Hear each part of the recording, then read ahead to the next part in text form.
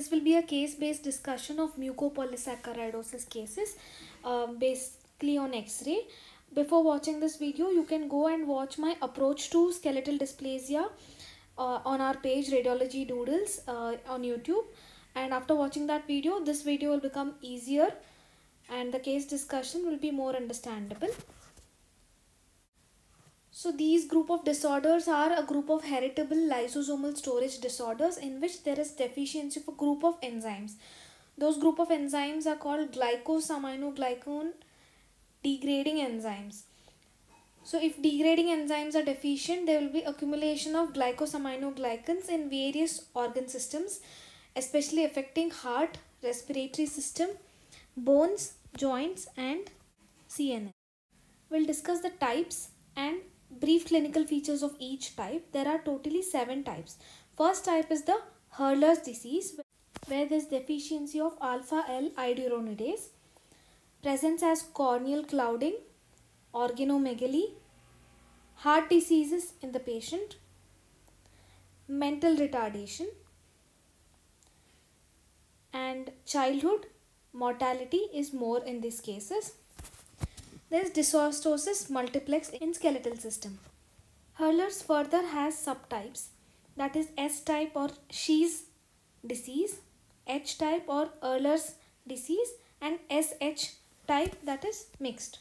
Coming to the second type, that is Hunter's disease, in which there is deficiency of iduronidase sulfatase. It will lead to accumulation of heparan sulfate, which is a glycosaminoglycan. There is dysostosis multiplex in skeletal system, organomegaly, short stature. Death within 15 to 20 years is seen in such cases. The third type is Sanfilippo's. This has subtypes, that is in subtype A there is heparan sulfamidase deficiency. Subtype B there is N-acetyl glycosaminidase deficiency. In subtype C there is acetyl-CoA alpha glucosaminidase deficiency. The child will be hyperactive with mental retardation in these cases. Coming to one of the most important and more common types that we see in radiology practice, that is Morquios syndrome, which has Morquios A and B. Morquios A has galactose 6 sulfatase deficiency, leading to accumulation of keratan sulfate in the tissues. Morquios B has beta galactosidase deficiency. Patient presents with dysostosis multiplex, that is multiple skeletal disorders, and then short stature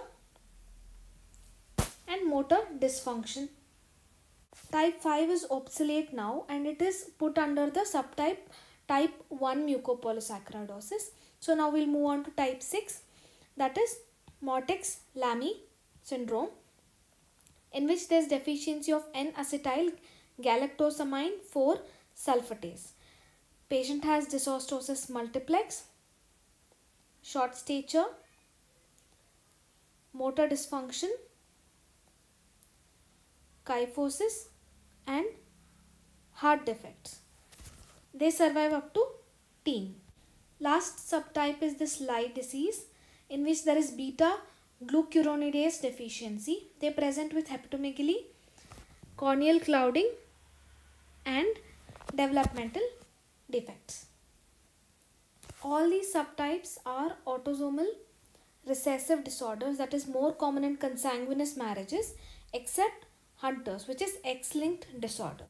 Radiologically, we come across Hurler's and Morquios more commonly, so we'll discuss these both in detail now. First, let's discuss Hurler syndrome or mucopolysaccharidosis 1. Coming to clinical features, how the child might present. Child will have coarse facial features with large head, widely spaced eyes or telomerism, sunken nose, large lips with protruding tongue and malformed teeth. There will be corneal opacity or clouding present, deafness will be present in the child with mental retardation. There will be associated hepatosplenomegaly also in these children. Other additional features can be cardiac defects and trident hand. Hurler syndrome is also known as gargoylism clinically, and this is a triad consisting of mental retardation, dwarfism and corneal clouding. We have to get skeletal survey in such cases. Detail about skeletal survey is mentioned in our approach to skeletal dysplasia video. In skull x-ray, we see macrocephaly, frontal bossing, calvarial thickening.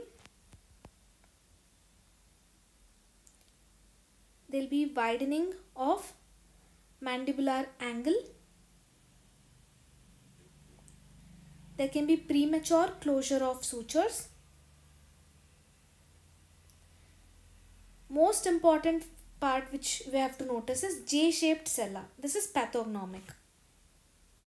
Coming to X-ray of dorsolumbar spine, there will be curvature defects like thoracolumbar kyphosis, bulbous vertebral bodies, that is oval shaped vertebral bodies with pointing of antero-inferior part of the vertebral body, which is called as antero-inferior beaking, which is typical or pathognomic for this disease. In cervical spine, there will also be atlantoaxial instability. Next, we have to look at chest X-ray. In chest X-ray, we have to concentrate on the ribs and the shape of the ribs. Here we can see there is flaring of the anterior end of the ribs, that is also called as paddle or spatulated ribs. Next, we have pelvis with bilateral hips, in which there will be coxa, valga or vara, and there will be obliquely directed acetabular roofs. We have very important radiograph, that is radiograph of hand, where there will be proximally pointed metacarpals, classic for mucopolysaccharidosis in general. The distal end of radius and ulna will be sloping towards each other. There will be osteoporosis and short and wide phalanges in these cases. Moving on to next common type, that is Morquios syndrome or mucopolysaccharidosis 4. Clinical features are the child will be normal at birth and the symptoms will start once the weight bearing starts. So this is how the child might look like. There will be dwarfism, there will be kyphoscoliotic defects, there will be short neck, genu valgum, flexor contractures. Coming to facial features in particular, there can be depressed nasal bridge, there can be widely set eyes,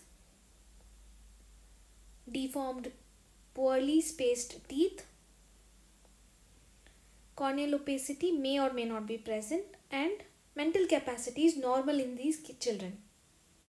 One of the most important X-rays is dorsolumbar spine X-rays. In these cases, Morquios will show platyspondyly. In Hurler's, we had oval shaped or bulbous vertebra. Here we have flattened or platyspondyly with central beaking. There is no anterior inferior beaking, there is central beaking in these cases. Kyphoscoliotic defects can be present, and more important than this is the disc spaces. Always observe the disc spaces. They are either normal or increased. In spondyloepiphyseal dysplasia, there will be decreased disc spaces. Moving on to pelvis with bilateral hip X-rays. There are hypoplastic, oblique, acetabular roofs bilaterally with coxa, vara or valga similar to Hurler's. There can be constricted iliac bodies with pelvic cavity looking something like this. That is elongated pelvic inlet. Again, long bones and hand X-rays very important in mucopolysaccharidosis. There is ulnar deviation of hands in MPS 4. There can be fragmented epiphysis with same proximally pointed metacarpals present in the hands. Skull X-ray shows dolichocephaly, prominent maxilla with poorly developed mastoid sinuses and air cells. The thorax on cross section shows pectus carinatum. These are the lungs. There will be increased AP diameter On AP X-rays, we can see wide and short ribs with bulbous costochondral junctions. Let's summarize and see the difference between Hurlers and Morquios in one slide. In Hurlers, we have normal vertebral height. In Morquios, we have platyspondyly. Hurler shows antero-inferior beaking. Here we have central beaking. Antero-inferior looks like this. Central beaking looks like this. Mental retardation clinically is common in Hurlers. There will be no mental retardation in Morquios. J-shaped sella and macrocephaly is pathognomic for Hurlers. There will be dolichocephaly in Morquios. Spatulated ribs. Here we have wide and short ribs. There will be hypoplastic fragmented epiphysis in Morquios. In Hurlers we don't have that. These are the most important differences between both. For more such case discussions and exam related videos for MD and DNB radiology exams, follow our page on Instagram and YouTube at Radiology Doodles. Thank you.